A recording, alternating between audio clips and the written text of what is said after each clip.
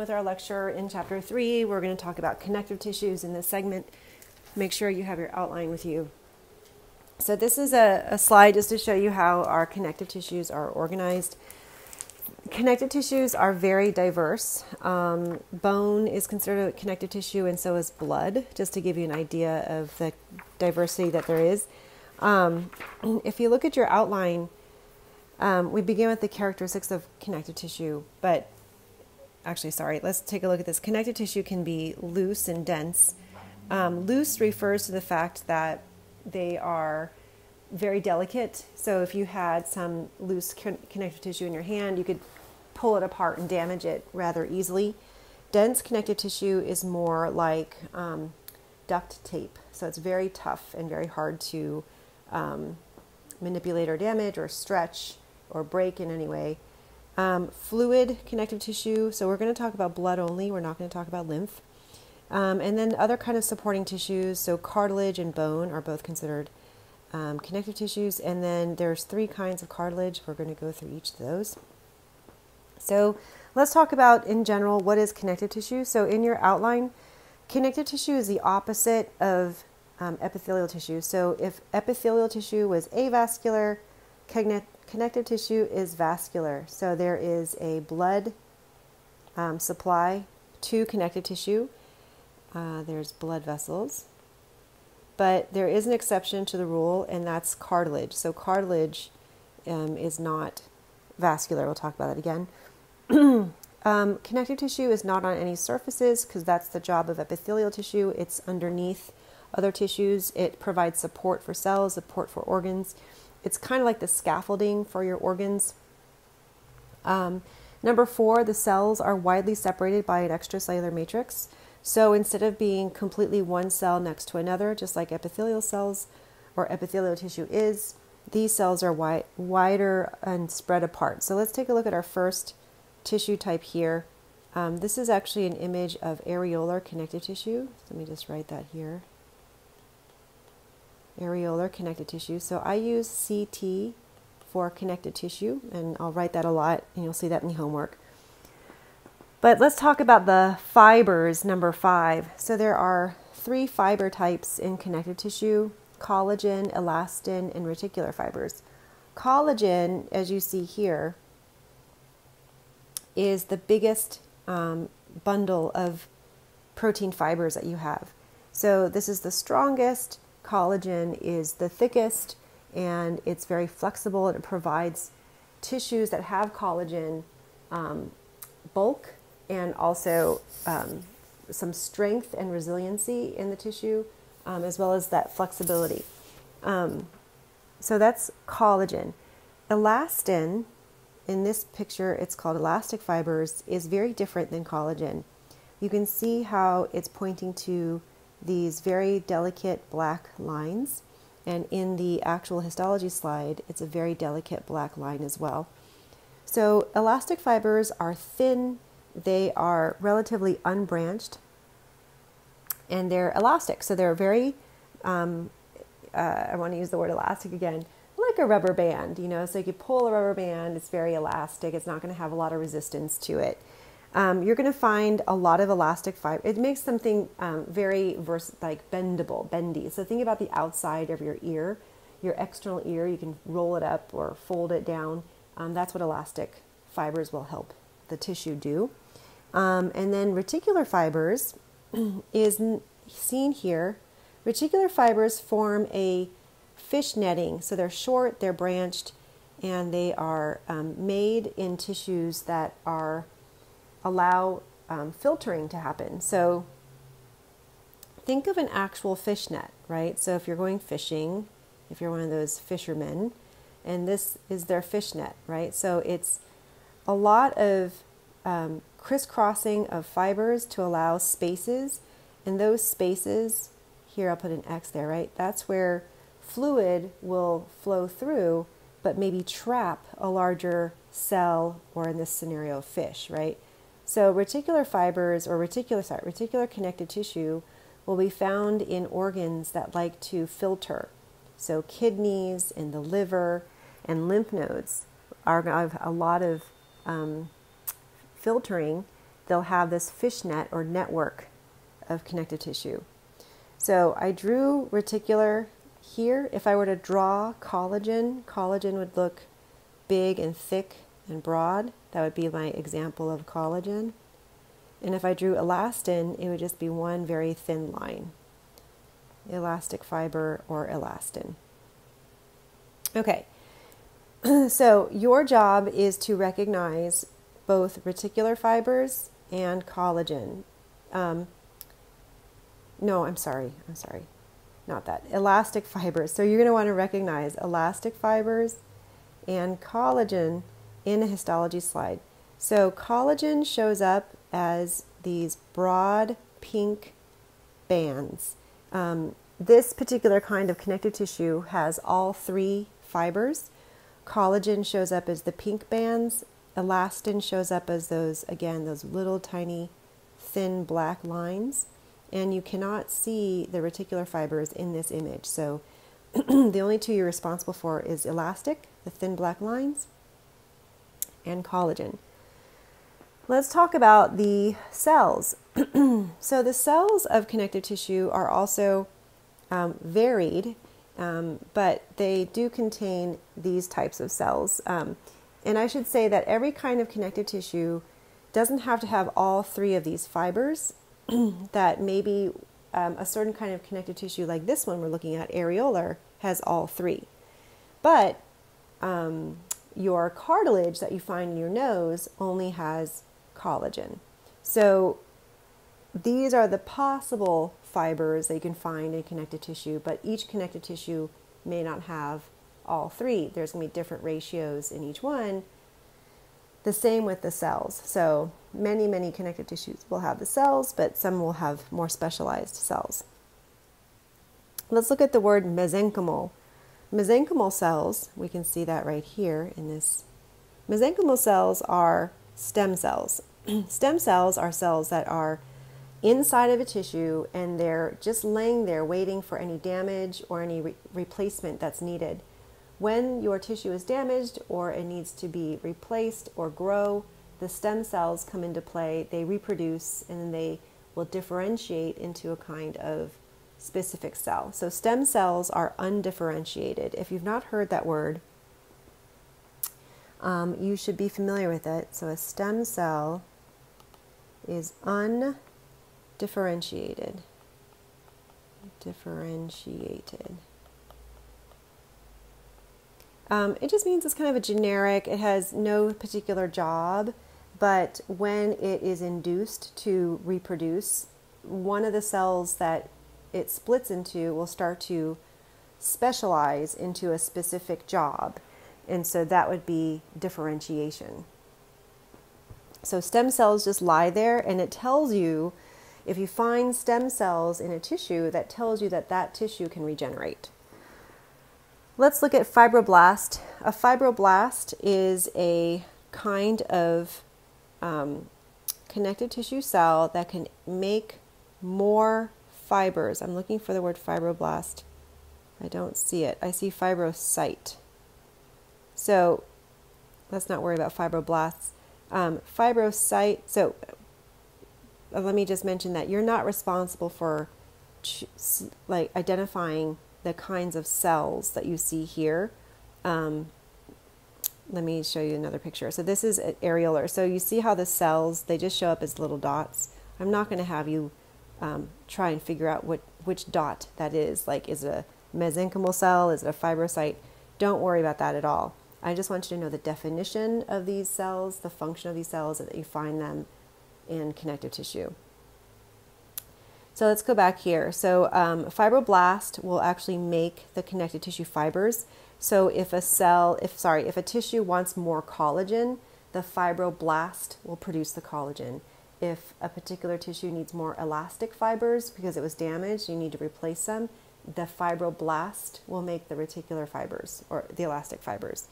Okay, so blasts create the fibers, but fibrocytes do not. Fibrocytes just maintain the fibers. They're necessary to keep them healthy, but they're not going to create them. The last one is macrophage, and macrophage is a immune cell. We can see that word here. Immune cells are found throughout the body, and a macrophage means big eater. Macro is big, right? Macro is big. Phage is to eat. And so this kind of immune cell, part of your immune system, likes to go around and just gobble up anything that's dead or discarded or needs to be taken away. So it's a nice cell to have. Your tissue here got infected with some bacteria, the macrophage could get rid of it. All right, so let's take a look at our areolar connective tissue. So we're going to move through the kinds of connective tissue. Notice that letter B is loose. So 1, 2, 3, areolar, adipose, and reticular are all considered loose connective tissues. This is areolar connective tissue. For every single one of these connective tissues, you're going to need to recognize them by their image. You're also going to need to recognize certain aspects of them, and I will tell you what you need to recognize. So for this one, I want you to recognize both collagen and elastic fibers, right? So collagen should be pretty easy to recognize. It's these broad pink bands, right? This is a collagen fiber. This is collagen. This is collagen. Here's collagen. And then where's my elastic fiber? Elastic fibers are my dark lines, right? So really easy. Those two fibers I want you to recognize in areolar connective tissue. Now, where is areolar? What is areolar? So areolar is, as you can see, it's kind of airy and light, which makes it loose, like you could tear this apart like cotton candy. It's very delicate, but you find it as a filler between two tissue types. So you'll find it, for example, underneath our epithelium. If you go back to my first lecture, you have epithelium, then you have the basement membrane, and then that's connected to connective tissue. Areolar is going to be that connective tissue right underneath the basement membrane. So before muscle, before something else, it'll just always be areolar. So any sort of space filling area of the body, you'll find areolar connective tissue. The second connective tissue here is adipose. Adipose is also a loose tissue because it's, you can damage it, tear it apart. And so the adipose you see here, there's very little ECM. So the word ECM, or the abbreviation ECM in your notes, that's extracellular matrix. Okay, I think I had that written down somewhere, but if you're confused, extracellular matrix. So notice that the adipocytes are truly side by side. There's a little bit of space between them, but not a whole lot of extracellular matrix. The cells of adipose is adipocytes. You want to know that.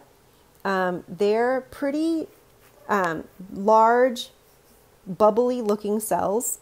I think adipose is a easier sort of tissue to recognize. Take a look at adipose. And you guys know adipose as fat. So these cells have a signet ring shape. That means that the cell is nice and round for most of the cell, and then there is a flat area where you find the nucleus. Okay, so it looks like one of your class rings or something from high school. This is going to be filled with fat. So your lipid, your triglycerides are going to be there. So let's take a look at the jobs of fat, right? The functions of adipose: energy storage. I think we can all come up with that.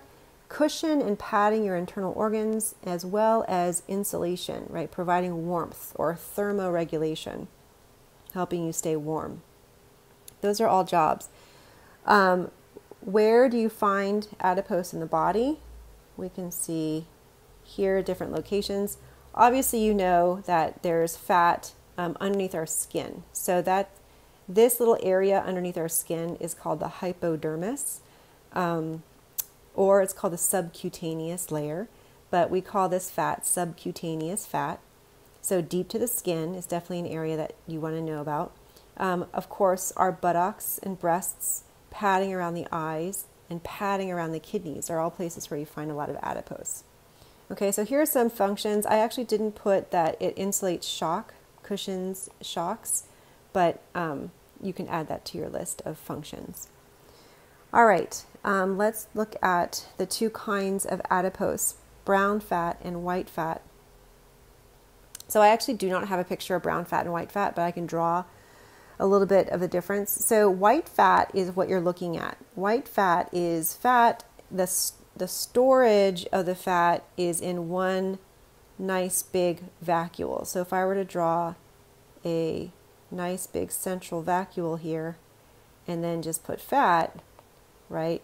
That is how white fat stores its fat. If I were to draw brown fat, so let's draw a cell here. Let's say this is brown fat. Brown fat stores its fat into smaller unit vacuoles, like this. It turns out it's easier to access that fat in brown fat. Brown fat is very active metabolically. So if you're going to have a lot of activity, the tissue will have a lot of blood going to it, right? Because we need oxygen. That's what blood helps us carry. So brown fat has more vascularization than white fat. White fat is not as active. Why is brown fat so active? It has a lot of mitochondria to produce a lot of energy to make the person's metabolism kick up and to burn and keep them warm. So if you look at where brown fat is brown fat is abundant in infants and children. So kids, if you have a child or if you've been around small toddlers and babies, they don't really get cold very much because they have a lot of fat, and the fat they have is brown fat. And the brown fat will burn the lipids in their cells, and it's kind of like idling at a high idle for your car. You're kind of revving the engine, but you're not going anywhere. It makes your whole body warm up when you have a lot of brown fat metabolizing at a higher rate than white fat. So children and toddlers stay warm. It's kind of a protective fat for them not to get too chilled. And so that's present in children, and that's why it's brown. You can see why it's brown. The many mitochondria as well as the blood supply give it that brown color. White fat, by the way, is not dark. It's the kind of fat that you encounter if you eat chicken or an animal. The fat that is considered white fat is either white or yellow in appearance. And so we kind of have an idea of what that looks like because we've probably all eaten some kind of animal with fat in our life. Okay, so let's move on to our third loose connective tissue, which is called reticular. Reticular connective tissue, so let's take a look at this reticular fibers. Notice how the fibers are all sort of wiggly, short, a little bit branched, right? They look like that. Is our reticular fiber. Remember, the reticular fibers create a fish netting, right? So we're helping to create a fish netting appearance. And then the round guys, those are the cells that are kind of held in that fish netting of this organ. So remember, fish net is for filtering. So here's our liver. This is a great filtering organ. Let's take a look at more locations where you have a reticular connective tissue base. The liver filtering, kidney filters, spleen filters, lymph nodes filter. Bone marrow doesn't filter, but it has it. Okay, so but the majority of places you find this is filtering organs, and you can see the reticular fibers show up as dark black lines, right? All this is the reticular fibers. So you're going to look for dark black, and that's your sort of cue that these might be reticular fibers. All right, let's move on to our next slide here, and this is just a review of our 3 loose connective tissues. So one of this is areolar, adipose, and reticular. Let's start with this one. What is that? That is adipose. Let's take a look at this one. What is that? That is reticular connective tissue. And then what is this? That is going to be our areolar connective tissue. All right, so great. So on an exam, you want to be able to look at a picture like this, know what the tissue is. If I ask you something like, what is this cell called? Name this cell. So you would write Adipocyte, right? And if I said, name this fiber, you would say, or write, collagen. Okay? If I asked you, name an organ with this connective tissue, you would say any of the ones listed: liver, kidney, spleen, lymph node. All right, let's move on. So our dense, letter C, there are two kinds of dense connective tissue: dense regular and dense irregular. Let's take a look at our dense regular. The reason why it's regular is because the collagen fibers are all parallel. So they're lined up in a very regular fashion. They're not completely straight. There's some wiggle to them. And we can see some interspersed small nuclei. So this kind of dense, regular connective tissue is what you want to think about when you think about your tendons and ligaments. So here's tendons and ligaments. Now, if we take a look at a tendon, or if you think about your tendons and ligaments, you know how actually, let's define tendon and ligament. A tendon is going to connect muscle to your bone, okay? So tendons connect muscle to the bone. And what about ligaments? Ligament connects two bones, bone to bone. Okay, so there's your definition. In either scenario, these are like a little strap or a piece of tape that runs from one structure to the next, and they only run in one direction. And the reason the collagen fibers are running in one direction as well, right? So think about a blade of grass. If I pull up and down on a blade of grass, it's very, very strong. It doesn't want to break.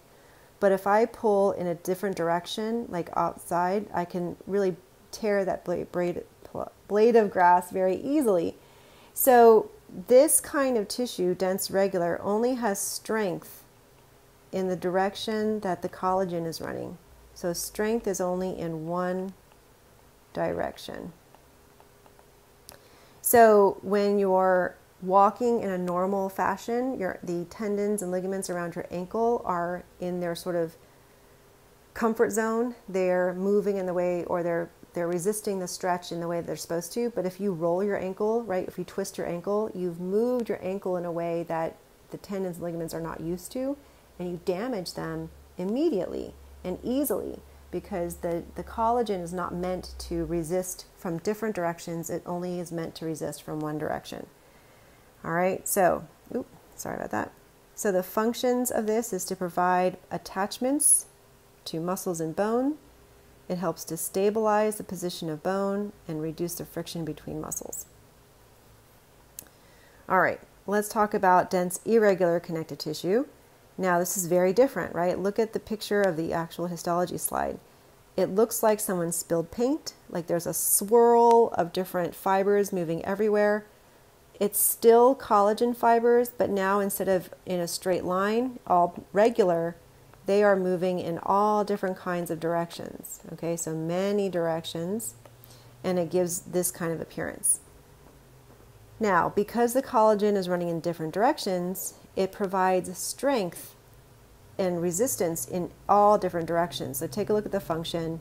Provides strength to resist forces applied from many directions. It helps prevent overexpansion of organs such as the urinary bladder.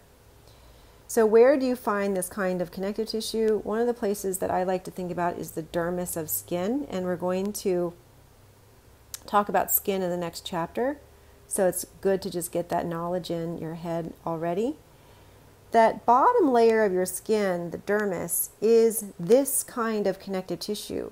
You think about how many directions your skin can be pushed and pulled in when you get a massage, or if you have to move your body or itch, so there's lots of different movements that your skin can make, but your skin is able to bounce back from any direction that's pushed or pulled.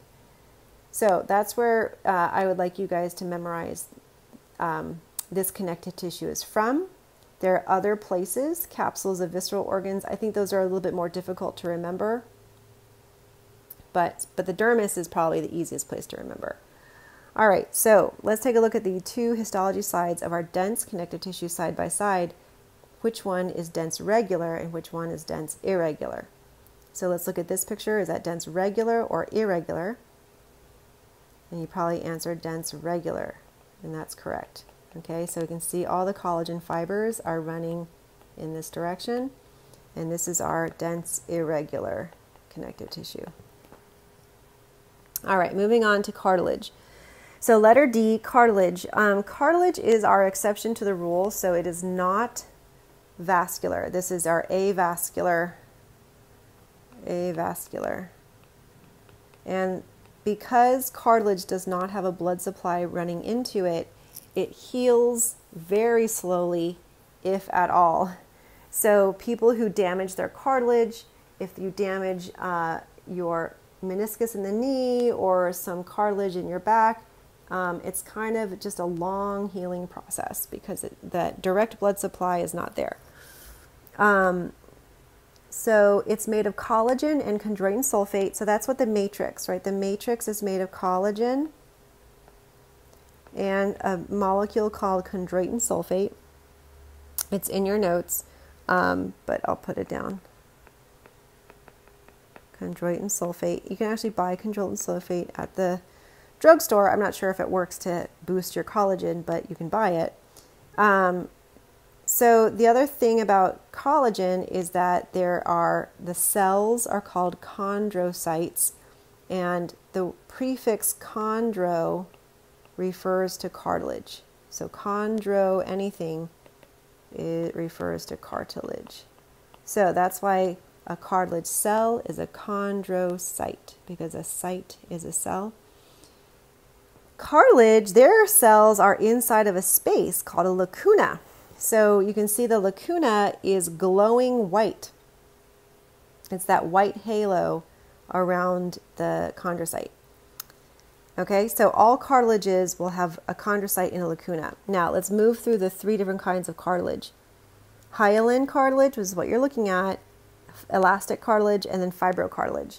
Hyaline cartilage, this is the most common. Okay, this is the one where it's most prevalent in the body. So every single time you have a long bone, so long bones are just bones that are long, like the ones in your leg and your thigh, your arm, your forearm and your arm, you're going to have some protective hyaline cartilage covering that bone to minimize friction. You're also going to find, so between the tips of the, you're going to also find this between the ribs and the sternum. You're also going to find this in the nasal septum, so in your nose. And then this joints, right? Those I was talking about with the ends of long bones. Those are the joints. The function of this kind of cartilage is to reduce friction, namely between the bony surfaces, and provide a stiff framework. So I want you guys to just notice how this cartilage appears. The chondrocytes and lacuna are in little clusters, and then the matrix is pretty smooth. So there's nothing really going on in the background. It's nice and smooth, light purple matrix. Here's another image of hyaline cartilage. So the chondrocytes are sort of randomly placed within the tissue, and then the matrix in the background is pretty smooth. I want you to compare that with the next kind of cartilage, which is elastic cartilage. So elastic cartilage, we still have our chondrocytes in a lacuna, but what we find in the matrix is not only collagen, but we're adding elastic fibers. So remember, elastic fibers were those dark black lines that we showed up earlier in the areolar tissue. That's what you see here. So you notice that there are these dark purple lines moving throughout the matrix, and that's your elastic fibers. So what's going to do to the actual histology slide, it's going to turn the background black and purple. And sometimes it looks like there's just a bunch of squiggle marks or someone colored it in black or purple. So that's what you're going to see. Where you find elastic cartilage, the easiest place to think about is your external ear. Okay, the auricle is the technical word for that part of your ear, but just say external ear. And the other places are probably things that you are not super familiar with. Functions provide support, but it can distort without damage. So you can distort your outer ear, right? You can fold it in half without damaging it. So our last cartilage is a fibrocartilage. This is our strongest cartilage, meaning that it can resist a lot of compression. So you can push down on it really hard and it's going to be just fine to resist that compression. So where do you find this? Perfect place to think about is the intervertebral discs of your back. When you stand up every day, gravity pushes down on your body. If you jump, run, anything that is going to impact, you going down on the intervertebral discs, that's there to protect them. So another really good place to remember this is the meniscus of the knee. In your knee joints, when you jump and walk, you're also making a lot of pressure on your knee.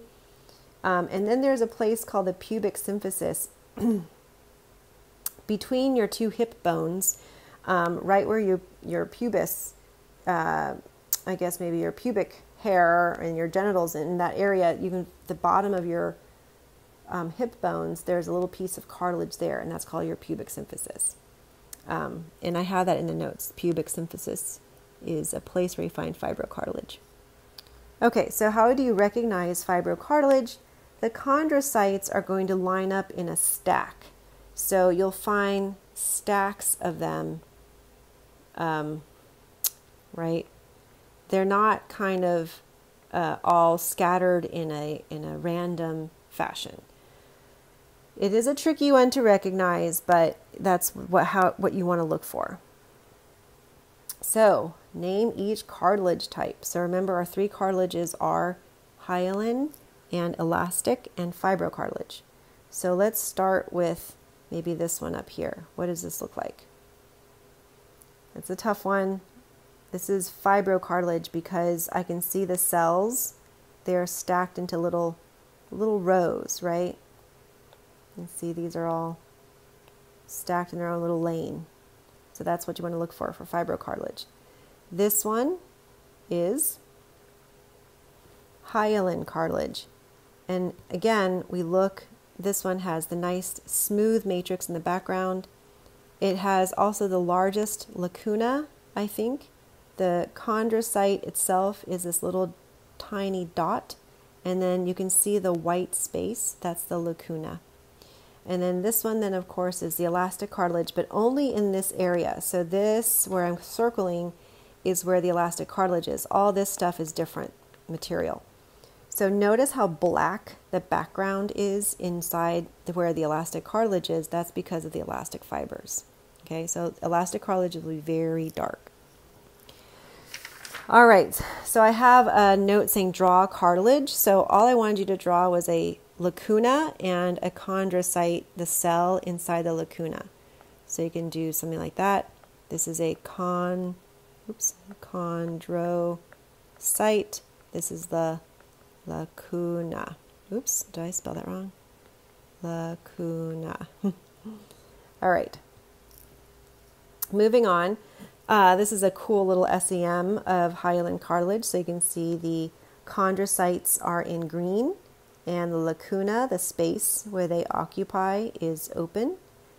And then you have the matrix of the hyaline cartilage in pink.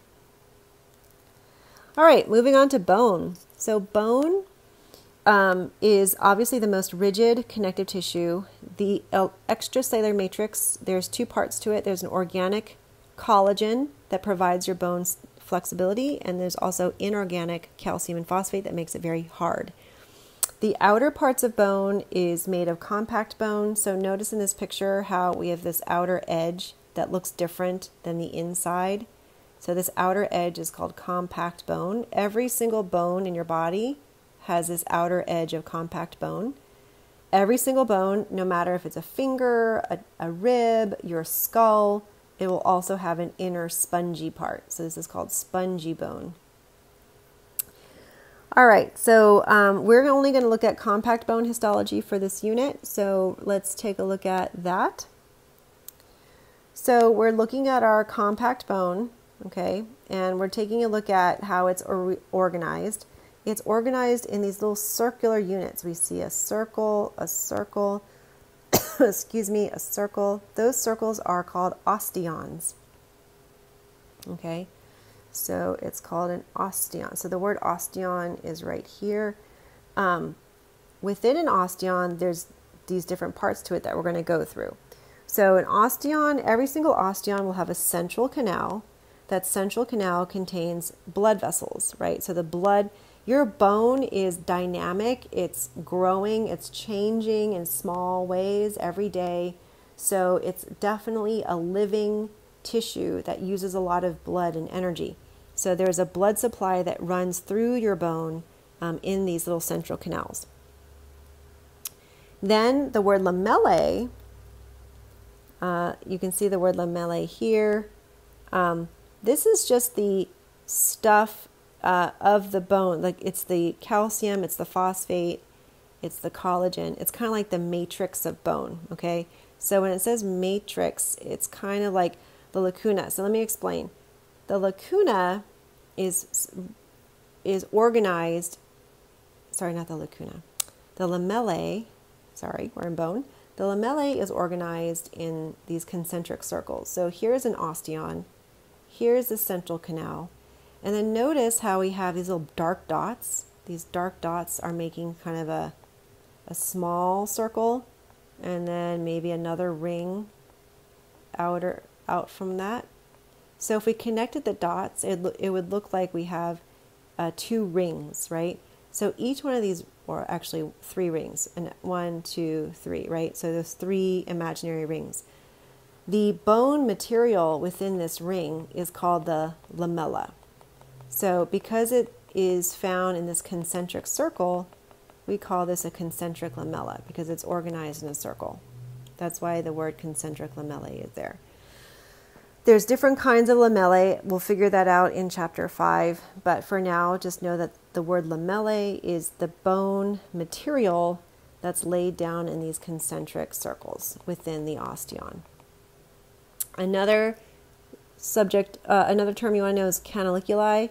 Canaliculi are these tiny little cracks. It looks like hairline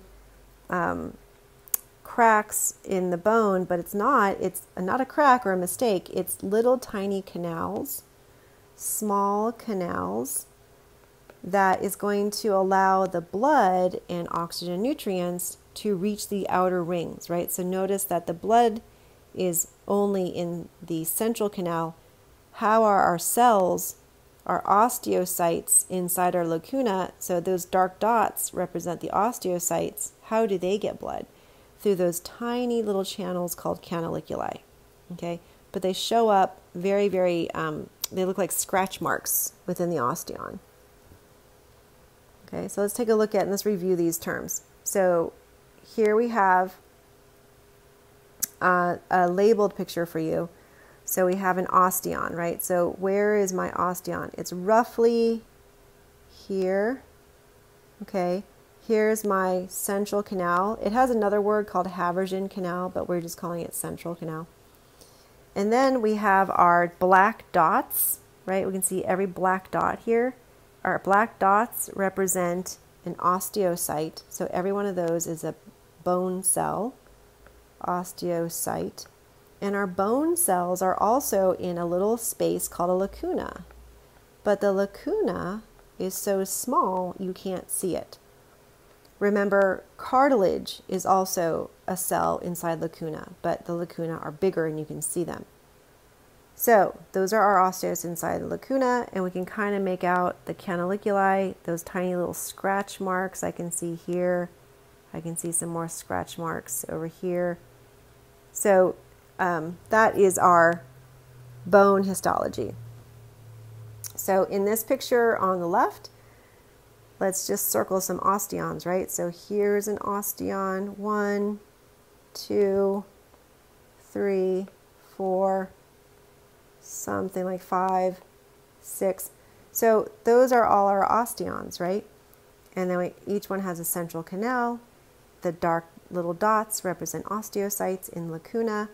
The canaliculi don't show up very well here in this image, but let's move on to this. This is called the Volkmann's canal. This is your last bolded word here. So Volkmann's canal connects 2 central canals. So take a look at this big black smear. this is going to be a canal that connects the blood vessels from one osteon, right? Here's one osteon, and here's a second osteon, and with its blood vessels. But if the blood vessel wanted to branch and then move over to the other osteon, this is where the blood vessels will branch and move. So this is called the Volkmann's canal. All right, and then you can see there's another one right here, right? Here's another osteon. Here's the central canal with blood vessels, and we can connect the two central canals. All right, this is a cool SEM of bone, so we can really see the vasculature inside the central canal. And now we can see the lacuna because they've actually removed, I think the osteocytes died, and they left a space, so we can see the tiny little hole, which is the lacuna. All right, so let's talk about spongy bone really quickly. Spongy bone is also known as cancellous bone. It's also known as trabecular bone. The spongy bone has a lot of spaces in it. So this is where we would have bone marrow, and where we would have blood cell formation. So it's red bone marrow here, and this is where your blood cells are made. And the bony parts, like what's the bone, little, the spicules or the fabric of this bone is called trabecula. Trabecula is single, trabeculae is plural. Okay, so that's what you want to associate with spongy bone. Moving on to blood. This is our last connective tissue. Lots of connective tissues, right? Blood is our only fluid connective tissue. Its function is to transport different items throughout our body. They listed some things here like gases, nutrients, wastes, other, right? A lot of things travel through our blood. Everything travels through our blood, basically. And then, so the location obviously is inside of our blood vessels. And for now, I just want you to recognize 3 formed elements of blood. So blood contains 2 parts to it. Blood is going to have what's called formed elements. And this is going to be your blood cells, red blood cell, white blood cell, and platelet. And that's what I want you guys to know. The other part of blood is the plasma, which is the water. And you can't see that, so I'm not going to ask you to identify it. So I want you to recognize the 3 formed elements. I want you to recognize red blood cells. These are, the technical word is erythrocyte. So erythrocytes are just these bubbly, nothing going on, these red bubbles. Most of your blood cells will be erythrocytes. Notice there's no nucleus. No nucleus, because they don't have one. This is the only cell in the body that does not have a nucleus. They actually lose their nucleus and all their organelles before they leave your bone marrow so that they can carry more oxygen.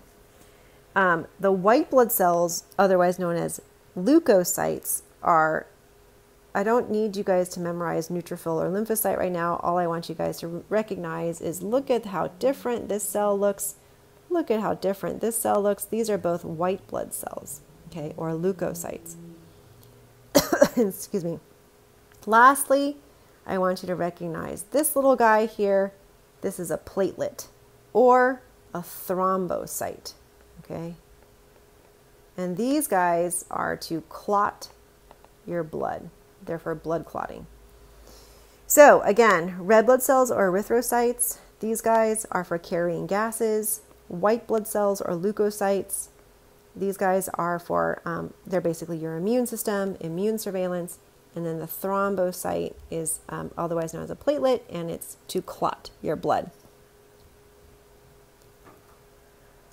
All right, so this is just another image of blood cells, red blood cells. These are all the different kinds of white blood cells, but for now, just recognize the word leukocyte is for white blood cell, and then platelets for clotting. All right, we're going to pause here